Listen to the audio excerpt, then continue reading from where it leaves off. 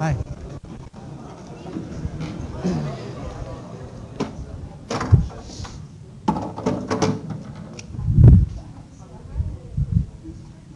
Good morning. Welcome. All right, so Sunday is going to be a big day because you've got a homework assignment due and we're going to have the exam. I had a question before class on what's included for the exam, and so I thought I'd pull up the schedule for the semester. We can take a quick look and see that what we've got is chapters 1 and 4, chapter 2, chapter 3, and chapter 5. And so we're going to discuss future worth analysis on Thursday, and so that will be included, and today's lecture is also included in the list of topics. And so, all this is fair game for the midterm exam. All right. So are there any other questions related to the announcements before we get into the new material? All right. Let's take a look at what we did last time.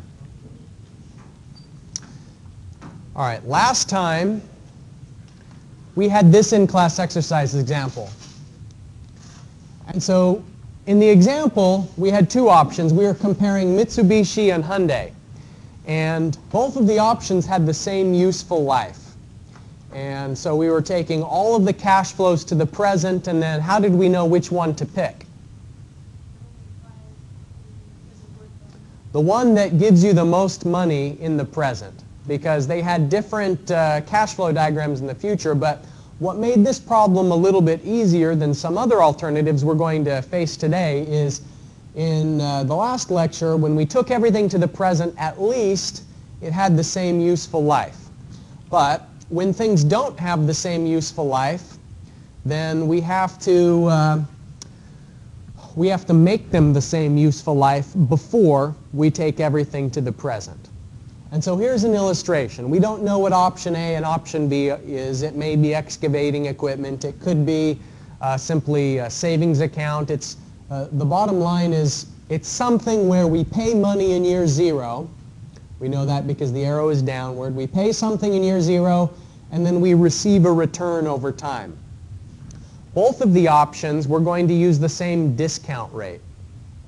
And by discount rate, what I mean here where it says I equals 4%, that's the rate that we're going to reduce all of the future cash flows to the present at. Remember, we use the word discounting to mean you're taking from the future to the present. And what's the word that we use to describe when you're taking money from the present into the future? The opposite of discounting. It's compounding. Compounding is the term we use. It is investing, but compounding, what it means is that, remember, you're earning interest on the interest. And so essentially that's the application of the method that we use when we're moving money either to the future or the past, is either discounting or compounding. So for these, we're going to discount from the future to the present. But the challenge is, not only do they have different returns over time and different investment amounts, but they have different useful lives. Whatever option B is, it appears to be more durable. It's lasting longer. And so we can't simply take the money from the future to the present as shown here. We have to make them so that they have the same useful life. Otherwise, we won't get the right answer on which one is best. So the first way that we can compare the alternatives is something called the repeatability assumption, or the least common multiples approach. And in the least common multiples approach, what we say is we want to have the cash flow diagram that lasts the same number of years. Option A, this equipment lasts for 6 years. Option B, the equipment lasts for 9 years. So what we can do is simply, at the end of option A's first cycle, let's buy it again. So it's called the repeatability assumption because you repeat purchasing the item in year 0, and you repeat the same cash flow diagram for the revenues, except for that we're not buying it in year 0 again. We're buying the next item in the future. So what year would we buy it? What becomes our quasi-zero? We're starting over in year 6, right. Now, why is it that we buy it in year 6 and not buy it in year 7? Because you'd have a gap in the revenue. And what we want to do is we want to make sure that we have revenue every year because this is showing revenue every year. And so we want to have the cash flow diagram repeat so that the cycles terminate at the same time. So we're going to buy the item again in year 6, which means that we get the revenue again in year 7. And so we get 6 periods of revenue. So 1, 2, 3, 4, 5, 6. 6 periods of revenue. And so we're going to repeat option A 3 times, and we're going to repeat option B 2 times, and they'll both end at year 18. So here's what that's going to look like. We've got cycle 1, cycle 2, and cycle 3. So this is called the least common multiple approach because we don't want to have too long of a cash flow diagram. I mean, we could make it 180 years, and they'd both end at the same, or probably we could have it end after 90 years. But just for simplicity, we'll have it end as soon as possible where both of the cycles terminate at the same year. All right, so let me give you the in-class exercise for today. We're going to use this least common multiple approach to compare the alternatives and find out which one is best. 4%, so you're going to use the table lookup method for some extra practice with that. The 4% table is on the back of the page. And what I'd like you to do, I've already browsed away from the first solution because I'm asking you to get the experience of drawing the cash flow diagram. First of all, is draw the repeats of the cycles and then go through the process of taking the future money to the present.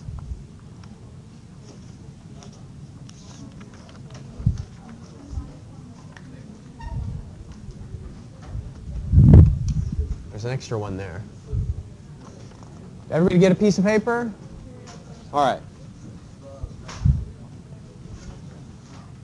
So find the present worth of A and B after you do the drawing.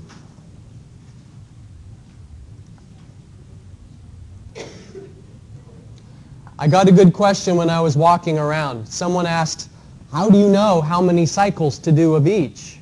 And it's just something you have to get with practice. For example, if you had one option that lasts 2 years and another option that lasts 6 years, the way to make them end at the same is to repeat the one that goes 2 years 3 times and then don't repeat the option that lasts 6 years. Or if it's 3 and 4, you just think, what is the number of cycles that makes them end the cash flow at the same time? And I think for 3 and 4, the least common would be 12. So it just takes a little bit of practice sometimes. All right, so here was our cash flow diagram that I asked you to first sketch it out yourself so that you can see when it terminates. Was there a question there?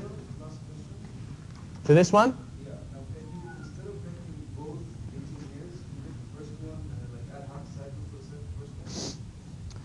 Well, the answer is sort of. You can sort of add half a cycle. But you can't buy half of a tractor. You know, you can't buy, you know, whatever investment is required. I like the way you're thinking, because you're thinking, is there some other way to make them end at the same time? And the answer is yes. There are other strategies. And so for now, I'm just going to say sort of. There's sort of a way. And we'll talk about 2 other strategies besides the least common multiple approach, is what we've done so far. Let's finish looking at this example, and I'll address the issue you bring up because it's a good one. All right, so here's the solution. All right. So here we are. Option A, discounting the cash flow to the present. So here's the original investment of $11,500. It's already at the present. And then I'm taking the entire annual series of the revenue. So it's $5,000 every year, and there's 18 of those payments coming to us. So I do P/A, takes an annual series to the present, interest rate of 4, n equals 18. So the factor for that, you can see on the next row, I went and looked up from the table, it's 12.6593. So you're supposed to go to the next page and find here on the table where the P/A, find the present of the annual, 18 years. That's where I got the 12.6593. All right. So that's the revenue part of it. Then I want to take, there's two payments. The payment in year 6, and then I bought the item again in year 12. And so adding it all together, the lookup factors from both of those years, the present worth is $35,525. And as I was walking around, it seemed like everybody had gotten that. That's the present value of option A. The present value of option B, we use the same approach where we're taking all of the revenues to the present. So here's the 4,100, and we're getting 18 payments of that, taking it all to the present. And then here's the repeated cost when we bought the item again for 16,200. And then there was the original 16,200 that's already at the present.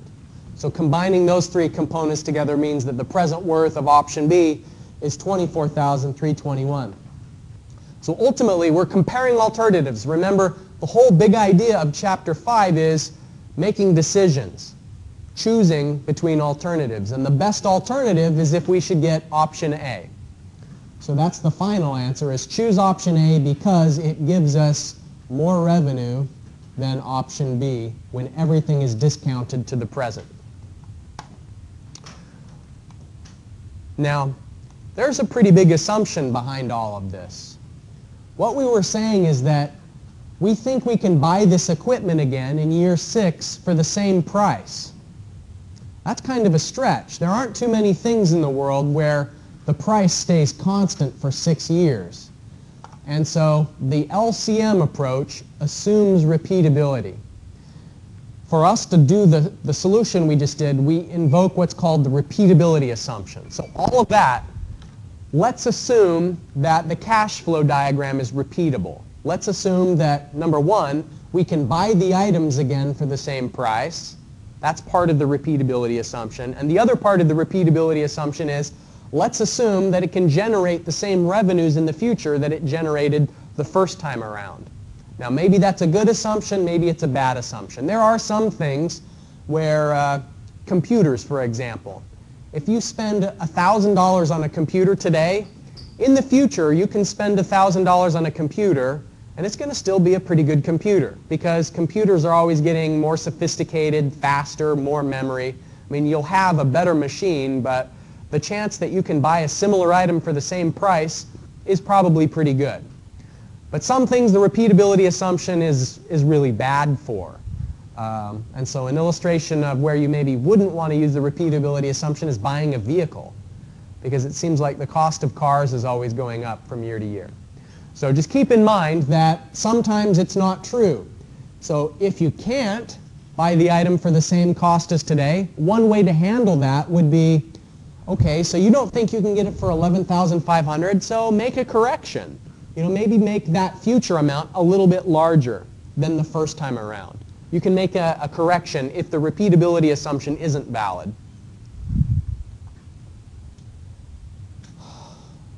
So will the revenues and costs be the same in the second cycle as they were in the first cycle? And it may be that, if we go back to this cash flow diagram, maybe there's more competition in the future. And so maybe since there's more competition, your profits are getting smaller. Or in some cases, it could be that, that because of inflation, reimbursements are also increasing. And so the reason I bring it up is just to keep it in your mind that these cash flow diagrams are always estimates and based on assumptions. And sometimes you need to do a reality check to the assumptions just to make sure that the final answer you get isn't skewed by unrealistic expectations. Okay, so that's the repeatability assumption. Here's what's called the contract services approach. Now, the contract services approach says item A was going to end in year 6. Remember, that was the difference between item A and item B, is their useful life. Item B lasts for 9 years. Item A lasts for 6 years. So based on the name, contract services, and based on what you see in the cash flow diagram, what would you guess is happening? What does the company do for the last 3 years if they had previously purchased option A? They're renting it, right. So what it is this company, for the first 6 years they bought the item, maybe it's a piece of equipment, they purchased it, and since they owned it during the first 6 years, they didn't have to buy it again. They bought it one time and then they get all of that revenue in the future. But then the item is worn out, it's finished, so in years 7, 8, and 9, they have to find some other alternative. And so their alternative was to go to a rental agency to pay $4,000 for each of the years, and then they can receive the revenue of $5,000 that they were expecting. And so this is assuming that it's a direct substitute, that whatever they're renting for years 7, 8, and 9 is a perfect replacement for the item that they originally had purchased in year 0. So that's the essence of contract services. Yes, question? That would be given. And so the way that you'd know is, you'd have to get on the phone and start calling different equipment rental places. And every agency has a different price when you rent a car, so you want to check around and find the alternative that's the least expensive. Minimize your costs to maximize your profits. Yes? Right. So you're asking, why is it that they got to use the equipment between year 6 and 7, but they only pay at the end? That's probably some of the negotiation that they had with the rental company, that in this case, they're not paying up front. They get the equipment at the beginning of year 6, and they use it for the whole year, and then the rent is due at the end. So that's a good point. Maybe more realistically, they would shift that cash flow diagram, and so it would be 6, 7, and 8, right? That's maybe how it sometimes is structured, but that's just a matter of negotiation between who you're getting the contract services from. If it's not buying equipment, it might be that you are using a subcontractor on a construction project. And in cases like that, if you have someone else digging foundations for you, then oftentimes subcontractors do the work up front and then they get paid after completing the job. So that's an illustration of maybe where this cash flow diagram would make more logical sense. The main idea is that for the item that ends too early, you extend the cash flow diagram by contracting out whatever the equipment is meant to operate. So what I'd like you to do on the back side of the paper is use the contract services approach to find out which alternative is better. Is it better to buy the item that will last the full 9 years? It's a little more expensive. Or buy the cheaper item. It only lasts for 6 years, and then you have to rent. And the thing about renting in years 7, 8, and 9 is, look, that you're only earning $1,000 more. The difference between the cost and the revenue is only $1,000 each year, and so that's a pretty thin margin. So it will be interesting to find out which is better, A or B.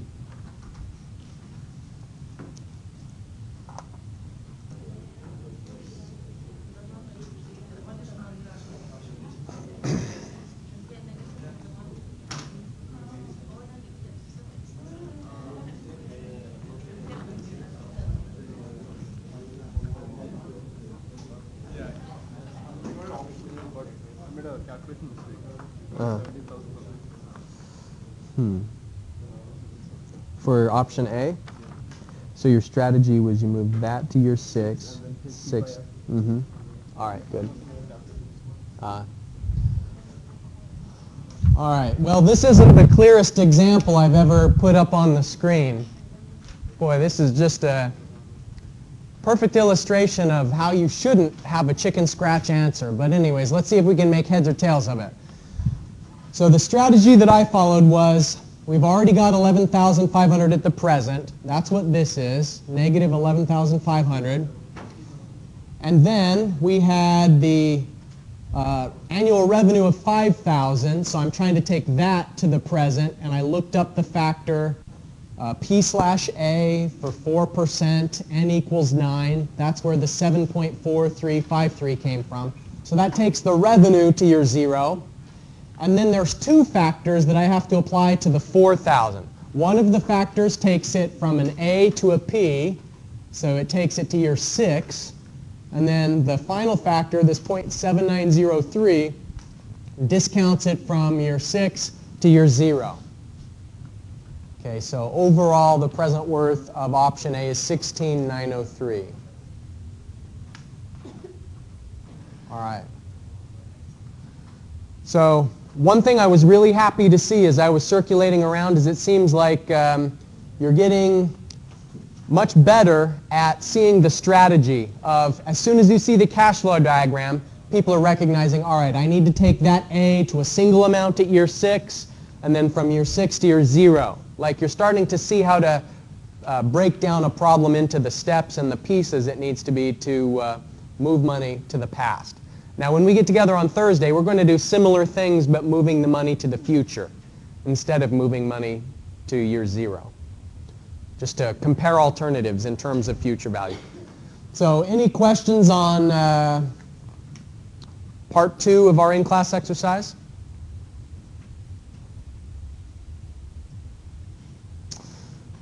Let's talk about the third way to compare alternatives.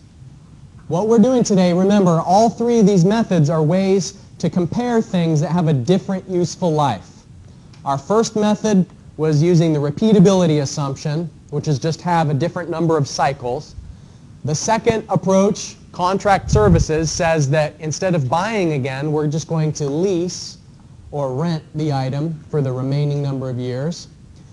Early termination says instead of extending the short one, let's shorten the cash flow diagram that's too long. Remember, we're trying to make them the same number of years. So option B is too long. Let's somehow make it shorter.